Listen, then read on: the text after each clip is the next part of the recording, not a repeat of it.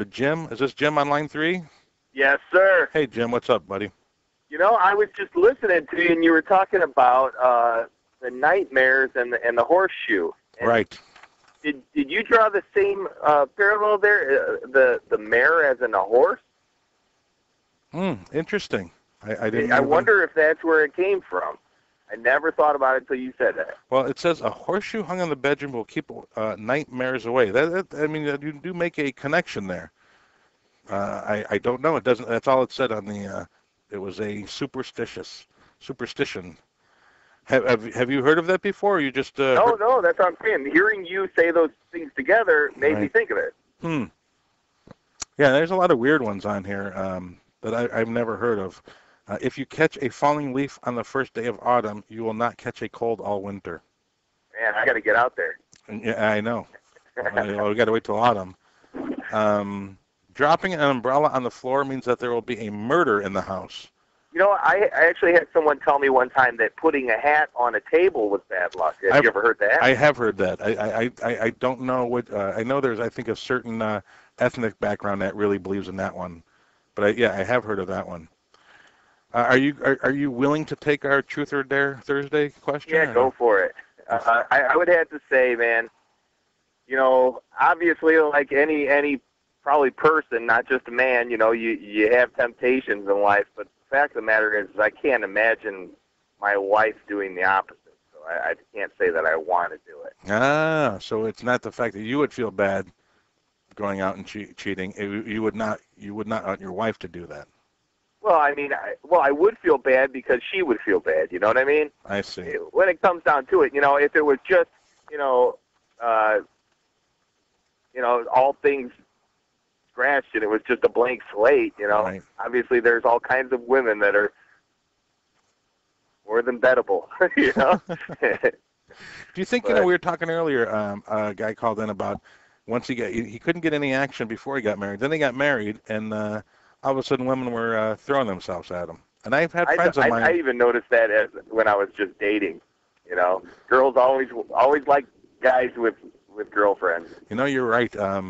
Because you think this sounds catty, but, you know, come on, let's be honest. Women just hate to see another woman have something they don't have. What do you think? Either that or we've been approved.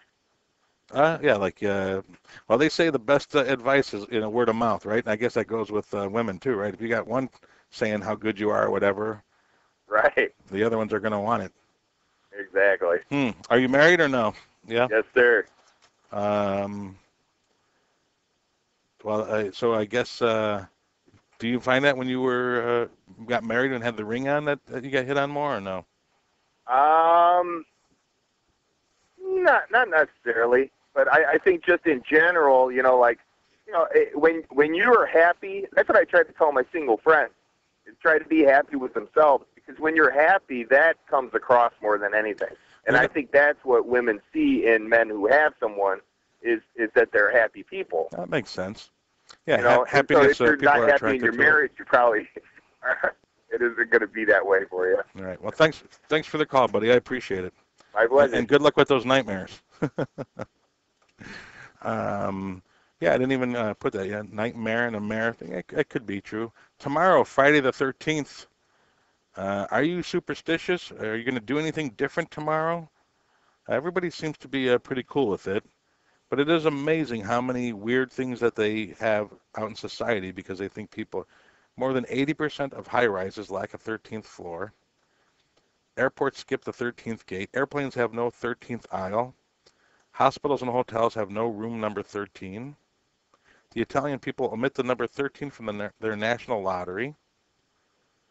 Yeah, kind of weird. I guess people attribute like the Apollo 13 as bad luck.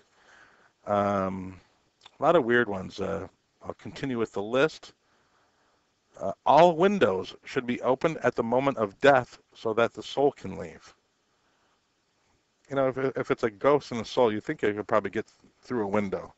If it's that mystical, but I wonder if they do that in hospitals.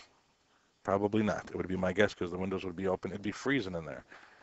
That's an interesting one. If the groom drops the wedding band during the ceremony, the marriage is doomed. To dream of a lizard is a sign that you have a secret enemy.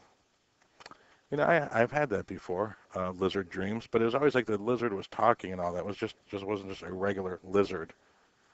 Monday, I'm going to have a guest here, Mike Balatevich, an old friend of mine from East Chicago. He is a master Tai Chi instructor, and I know he's just doing some work now with people with Parkinson's, I believe. So Monday, we'll have a guest, and make sure you tune in 4 to 6 tonight after me. Hey Harlow should be in the house from 6 to I think 7:30 tonight, because there's Whiting versus Hanover Central in baseball, which will be on, and we're going to go to Dan on line 1. Hey Dan, how are you? Hey Nick, how you doing tonight? I'm good, buddy. How are you? Doing good. Hey, is it a bad omen if a bird hits a window in the house? You know, it says a bird in the house is a sign of death. Okay, but what if it hits the window outside? I think that is. I've heard of that one before too. That's bad luck. Yeah, I was just wondering about that. Yeah, why has it happened to you recently? No, it happened to me to a woman that was alcoholic back in the day, and these birds kept on hitting the outside of the house and dying. And about 6-7 months after that, she passed away from alcoholism. Oh, I thought you were going to say by getting hit by a bird. No, it ain't that movie. Birds, that was a scary. You know, we had, when I lived in California, we had, it happened 2 years in a row where, like, just a certain time in spring, we woke up and there were thousands of flies inside the house. Ooh. Yeah, and that was really, I mean, it was so much. Here's how I got rid of them. It was so weird. I took the vacuum cleaner, you know, with the suction hose, and literally there were so many of them, I got them right out of the air. Oh my. And it happened, yeah, and both of us thought like that was, and I looked around, I couldn't find, they were near the air conditioners, a window unit, and I thought, well, maybe there's water in there and they hatched their eggs or something. But yeah, when you wake up and your windows, I mean, covered in flies, you know, you immediately think, you know, something with the devil or something. Something, yeah. Yeah, pretty scary. It's scary. Are you superstitious or no? Nah, it's like, I remember the old nurse rhyme when I was a kid. You step on a crack, you break your mother's back. Right.